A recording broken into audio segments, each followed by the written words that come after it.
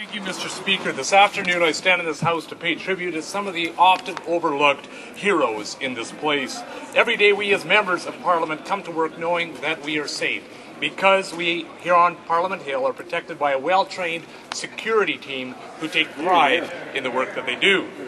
This past Monday, however, 3 members of this team were injured while securing the public gallery, which had been overwhelmed by a group of protesters.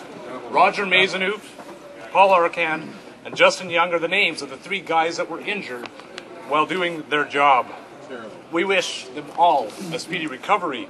Mr. Speaker, this event reminds each one of us what we should do more often. Firstly, we should denounce those who would resort to violence in this place. And secondly, we should thank the men and women who willingly serve to protect each one of us here in this place. Mr. Speaker, today I would encourage all members when they're outside to thank the members that serve in our security detail, but I ask that all members stand with me in showing our appreciation.